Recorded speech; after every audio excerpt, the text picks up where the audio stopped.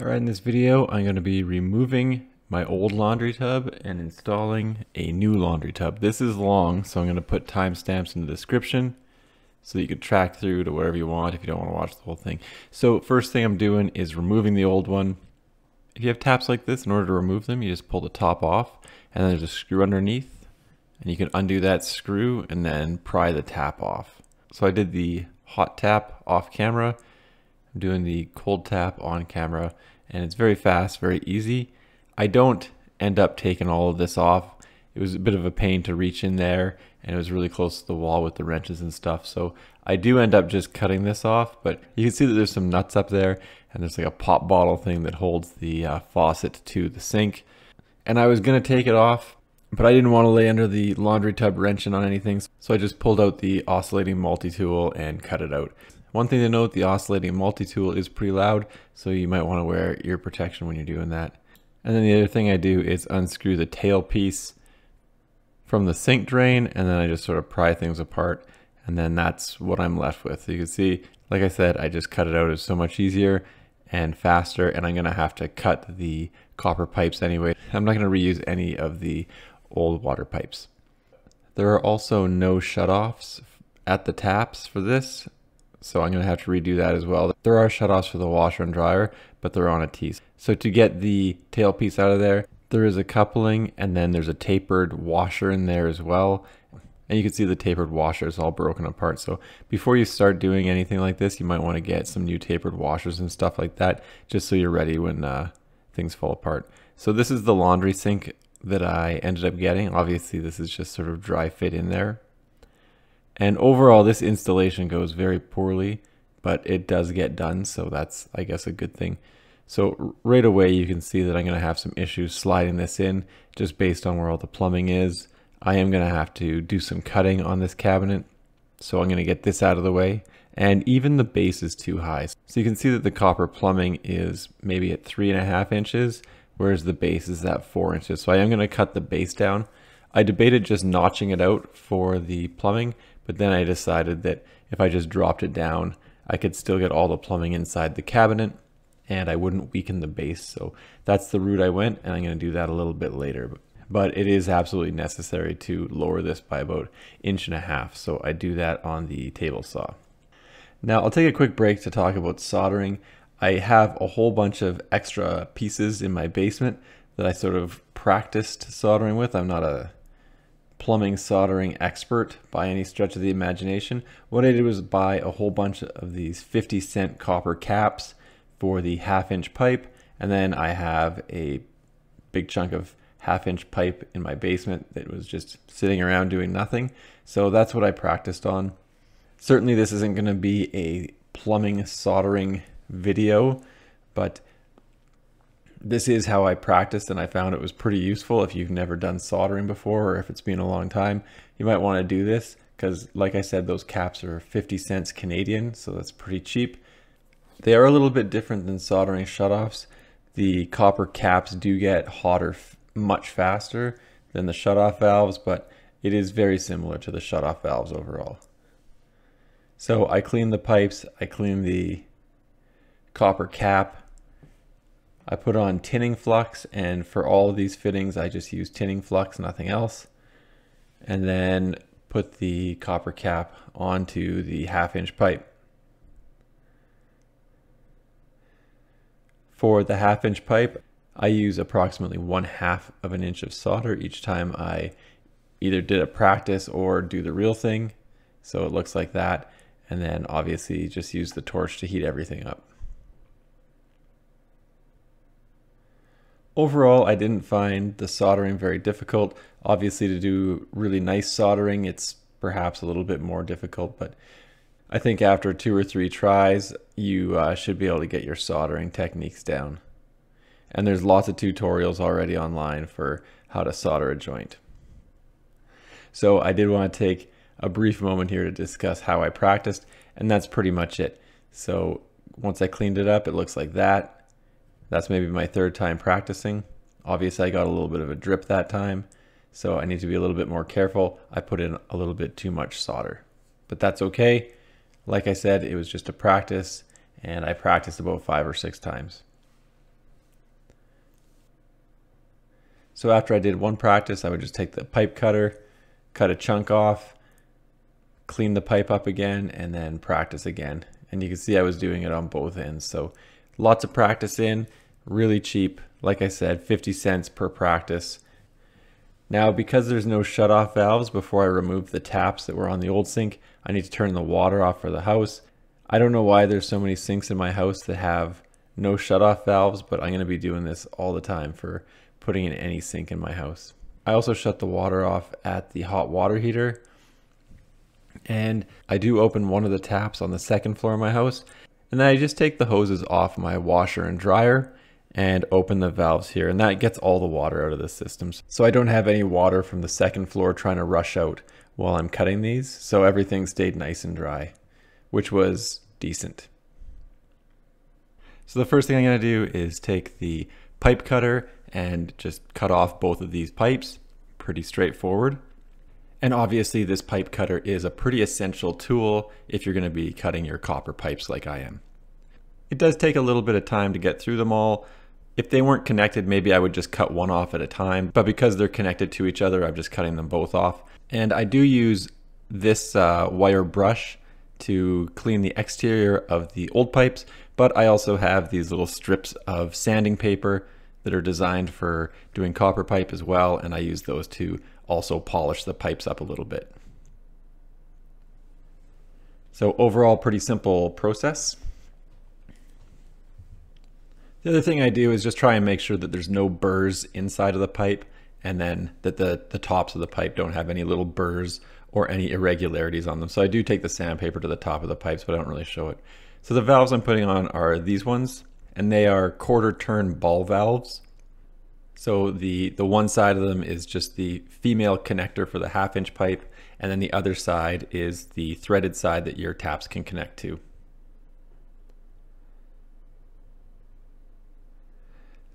I also use a dry paper towel to wipe everything down so there's no particulate or anything like that. I take wet paper towel and just wrap it around the joints that are closest to each of the pipes that I'm soldering so that I don't have any melt. However, I think that those pipes are long enough that it won't cause any issues. For this first pipe, I did all the flux off camera, I guess. I thought I recorded it, maybe not, but that's okay. I do record it for the second one. And then to prevent burning my house down, I just take one sheet of old drywall and put it behind the pipes I'm soldering. And then I take a license plate from about 10 years ago and I just sort of fold that in half, hang it on the drywall, and then just put that right behind the pipe that I'm soldering. And that seemed like an effective way to prevent anything from burning or, discoloring the paint on the wall, that kind of thing. So definitely if you're going to solder by your painted drywall, I would recommend putting something behind so that either you don't start a fire or you don't discolor your walls. Now, as mentioned, those little copper caps that I was practicing on heat up a lot faster than these taps. And the reason for that is because the copper caps are very thin, whereas these taps are actually quite a bit larger and have quite a bit more metal in them. So it does take a while. What I found is once you start getting a little bit of steam out of the top of the valves, that they're almost hot enough to start melting the actual solder. The other thing I would point out is that I'm soldering these valves on in the open position, and you should look at your manufacturer's directions as to whether you're supposed to solder them open or closed. And once that's done, I just take a damp piece of paper towel and give everything a little bit of a wipe, because obviously the solder heats up and starts running down the pipe a little bit and makes a little bit of a mess, but just a quick wipe down will solve that problem. I probably put a little bit too much flux on. So you can see that some of the flux ran out. It's tinning flux. That's why it has that solder color. So on the next one, I use less solder and that doesn't happen. But overall, there's no runs and the solder job looks pretty tight to me. Obviously, except for the discoloration from the flux. And then for the second one, like I said, I didn't show the fluxing on the first one. So just put this in ultra fast motion and put the flux on the pipe, then clean up the ball valve, and then add some flux to the ball valve.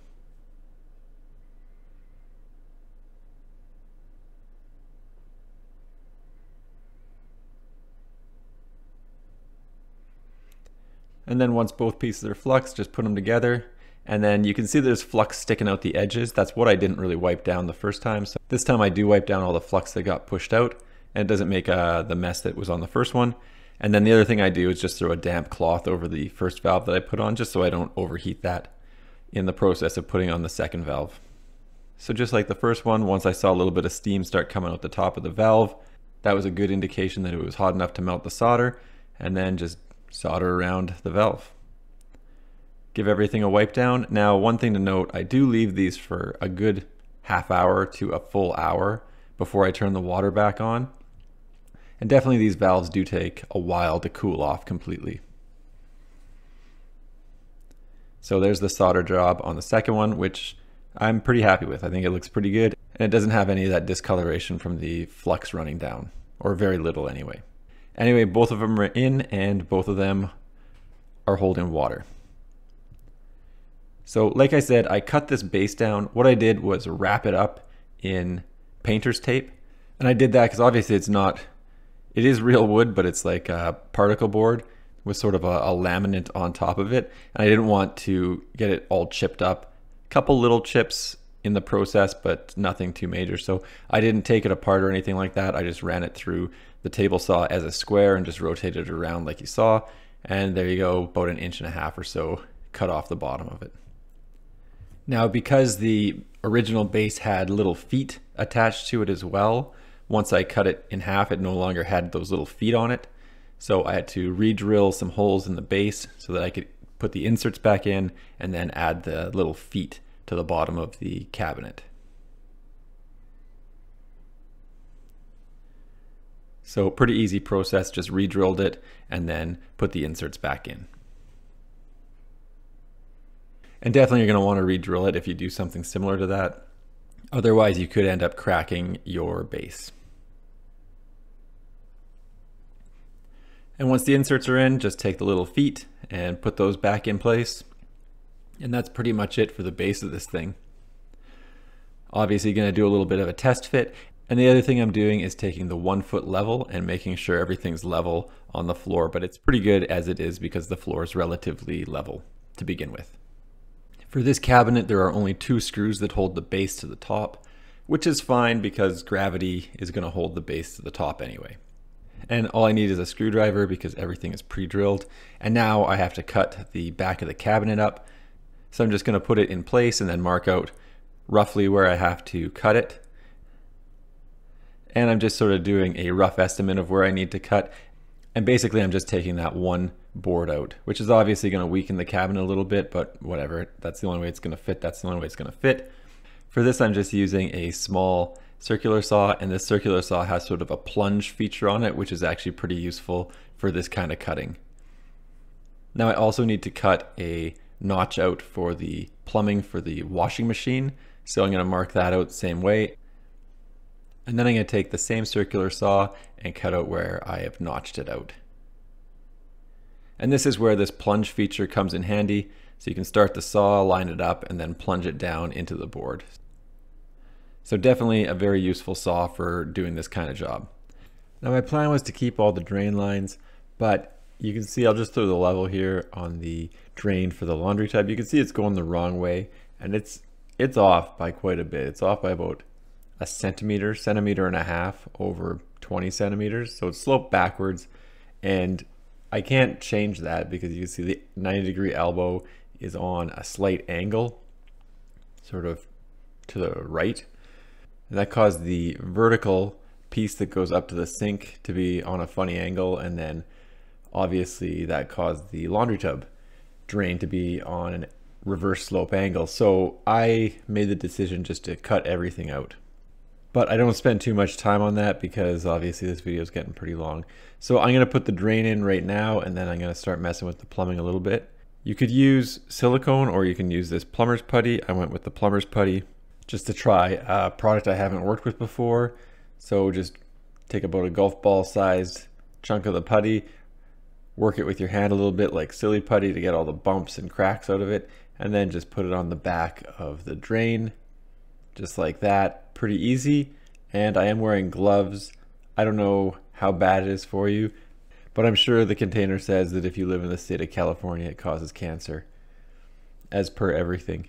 So I'm going to put the drain in, give it a solid push down. It's going to cause some of the putty to squeeze out of the top and bottom. So before I fasten it into place, I'll just wipe off some of the putty, and then this goes rubber gasket, paper gasket, and then screw everything into place. And for this strainer, I really just go hand tight, but I do come back at it a few times and give it another turn by hand. I find that it does sort of loosen after a second or two, so you can tighten it up just by hand. Like I said, just go back at it every couple of minutes, and you should be able to get another quarter turn by hand without too much issue. And obviously I wiped off the excess putty from the top. Now I ended up getting a slightly different P-trap. This one has a 10-degree elbow in it. This one can move in all directions 10 degrees, so it gives you a little bit more play, which I like, so I went with that. And then I've reinstalled the 90-degree elbow, obviously this time vertically, and then I've added a 3-inch extension onto the P-trap. For this ABS, I'm using this Oatly PVC and ABS cleaner. And then I'm also using the same brand Oatly ABS yellow cement. So just the basic crap. To get the faucet in, obviously just take all of the hoses, put them down into the hole in the back, and then there's a rubber washer and a metal washer that goes on, and then there's a retaining nut that holds everything in place. So very simple. Obviously you got to pass the hoses through the washers and nuts and then just give it a tighten down, and then there's 2 screws that you can also tighten down slightly, and that's pretty much it, and the faucet's in place. So also very easy to put in, just like the drainer strainer. And then just like a kitchen faucet, this thing has a weight, and that way if you pull the handle out, it'll automatically retract. And then once the weight's on, there is an attachment you have to put the hose on, otherwise it'll spray inside of your vanity. So get that all hooked up, and then I will drop the sink on and see how everything looks, and it looks pretty good. So now I'm going to finish messing with the plumbing before I actually end up siliconing the top of the cabinet. First thing I'm going to do is install the tailpiece. When you're installing the tailpiece, it's important to have the coupling nuts in the correct orientation, as well as the washers. And I did do it off camera, but you can see that I've fixed the drain for the laundry tub. It could probably be angled a little steeper towards the drain, but that's okay. It's better than it was. And I did chip the cabinet in the back, but I did save the white laminate piece, so I'm going to reinstall that later with a bit of glue. So now that the tailpiece is in and I've sort of dry fit the sink to the drain, I'm just going to take some silicone and run it along the top of the cabinet.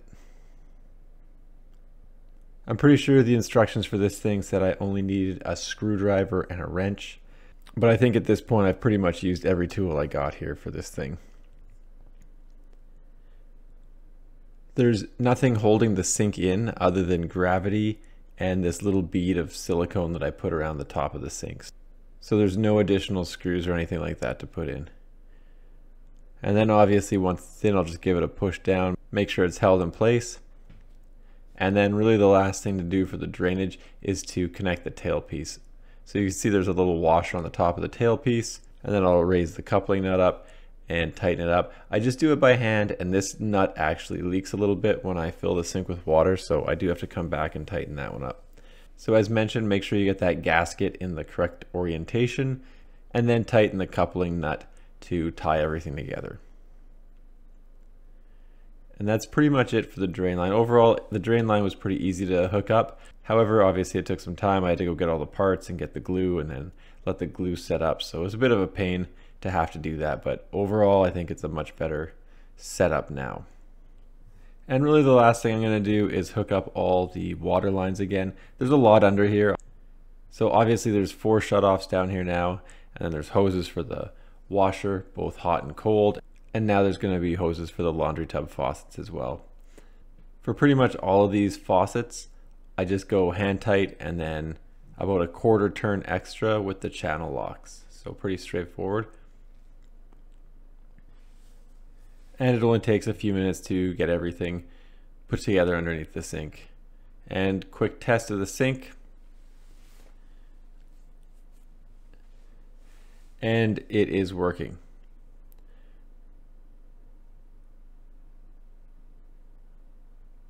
So initially I don't get any leaks from the sink, either from the water lines or the drain line. I do put a paint tray under there just in case it leaks so I don't fill the cabinet with water, obviously, but that is not really an issue.